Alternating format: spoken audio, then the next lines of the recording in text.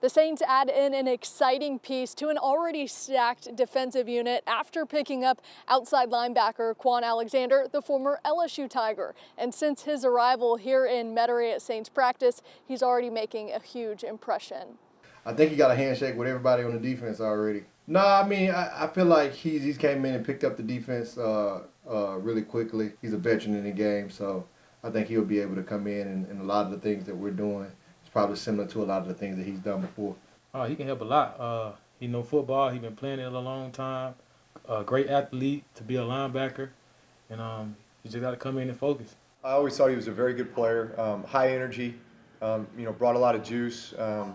Seemed like he was a really intelligent football player, a guy who was kind of quarterback of the defense, making a lot of calls, making a lot of adjustments, getting guys lined up, and, very explosive player, really good athlete and key and diagnose ability. For your Go Black and Gold report, I'm Brooke Kirchhoffer.